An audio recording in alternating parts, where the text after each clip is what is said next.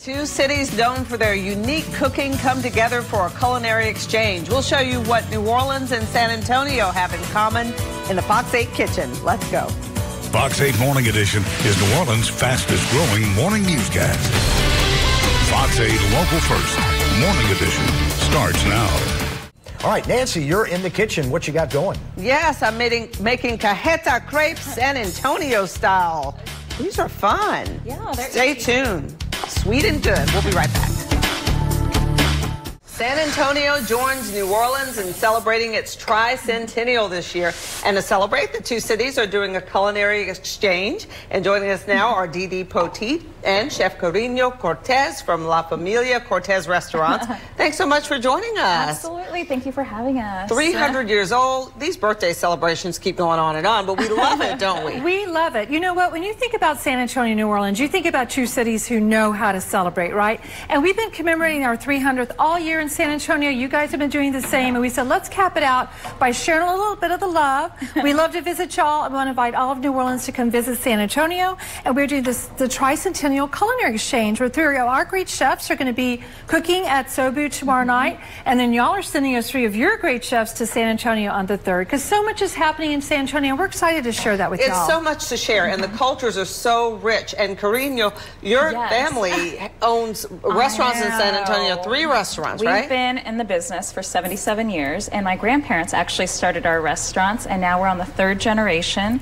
We see over 1.5 million guests a year, and we never close. Wow, and we're making crepes today, right? So we're making these cajeta crepes. Okay. They're so simple, so easy to do. And so cajeta is a goat's milk caramel that we make in-house.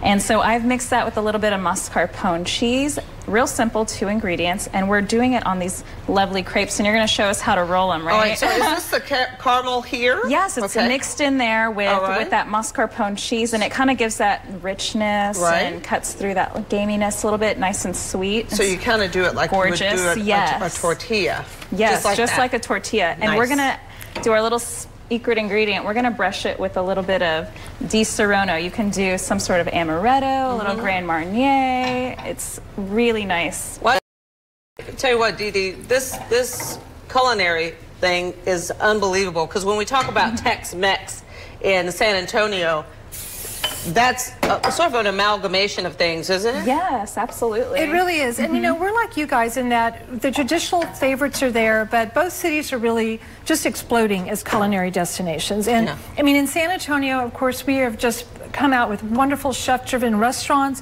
And did you know that we are the only other branch of the CIA outside of Napa Valley? Wow. We just got the UNESCO Creative City of Gastronomy designation, only the 2nd city in the United States. So besides people coming and saying, I want to go to my favorites, I want to go to things I love, I want to have the Tex-Mex, there is so much happening both at the Pearl. You have the Alamo. The Alamo. You have the Riverwalk. We have the Alamo, we have the Riverwalk. But you know, besides the Alamo, we always remind people there are 4 other Spanish colonial missions, which just became the only UNESCO World Heritage Site in Texas. Well, it's worth visiting. I've made a trip to San Antonio. It's a whole lot of fun. How do I finish this off here? Oh, you're going to go ahead, drizzle that on there.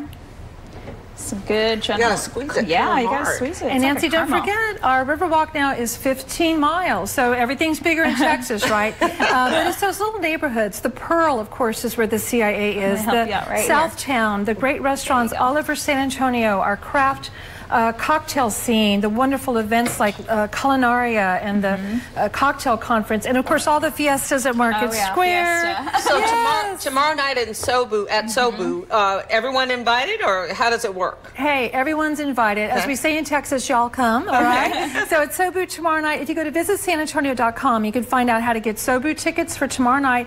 But December 3rd, we're going to have 3 of your great chefs cooking at the Tre Trattoria at the San Antonio Museum of Art. So, plus the Merrill will be there. We will have Sobu there. We will have Mofo and Maypop there. So thank you for welcoming us. And y'all come see us, okay? And happy birthday. Happy birthday, New Orleans. Happy birthday, San Antonio. You make some crepes like nobody's business. Oh, thank you. Great. Thank you so much.